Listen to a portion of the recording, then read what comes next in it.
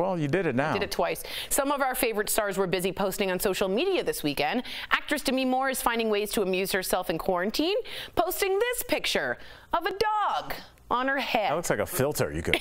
You're right. And what are those chairs floating in the background? It's actually her daughter's dog, Cowboy. Cool dog. Cool. And for the first time, Drake revealed pics of his 2-year-old son Adonis on Instagram. In his emotional post, the rapper wrote, quote, "Love and miss my family and friends, and I can't wait for the joyful day when we are all able to reunite." Oh. Speaking of reuniting, John Krasinski launched his new internet show, I Love It, I Watched It All, and invited a very, very special guest from his past. Let's take a look. So, Steve, this week marked a huge anniversary for you and I. We were on a little show called The Office, and it turned 15 years old this week.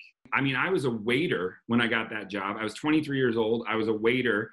And after the pilot, I went back to waiting tables because I was sure nothing was going to happen with it.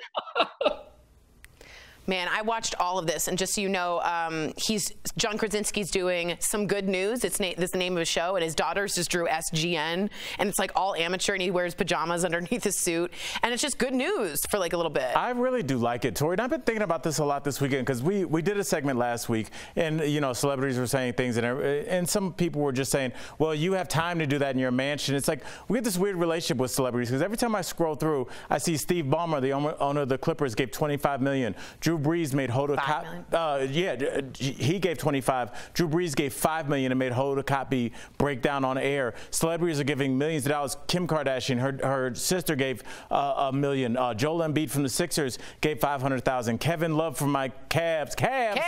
Yes, gave I think $1 million to the workers at the stadium. So it's like we have this weird relationship where we kind of get upset with the celebrities for trying to entertain us, and then we go home and binge watch the shows with the celebrities that we got mad at. So let's remember, like, who's really stepping up to the plate, because they could stay in their mansions and be fanned and eat grapes, but they're not. They're opening up their wallet and trying to entertain us. So I do appreciate that.